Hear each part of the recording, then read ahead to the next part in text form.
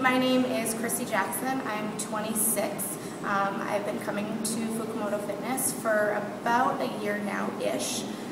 Before I started, I was I'd go to the gym here and there, but I was never motivated to get a routine in me and such. So since I've been coming here, I come 3 days a week. I rarely miss a class. It's so, Johnny and his team are very motivating, let alone the people that are here. You kind of, if you miss a class, you feel like you let them down because you're not there to pick them up if they need you. Now that I've been here for a year, I realize that I do have the strength within me to do things I never thought I could do.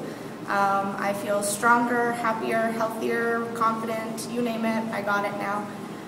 It's actually crazy to go back and look at the pictures because I guess you don't really realize it. You just kind of always take pictures with your friends and don't really see a difference. But now putting the before picture to the after picture, I look back and I kind of shake my head like, how could I let myself get there? But it makes me super proud of where I got to now. Looking forward to the future. I want to complete the full Manitoba Marathon, and I've done the ice donkey, so I'd like to do the swamp and the dirty donkey as well. And yeah, just getting outside more, longer bike rides and everything like that. Do it now.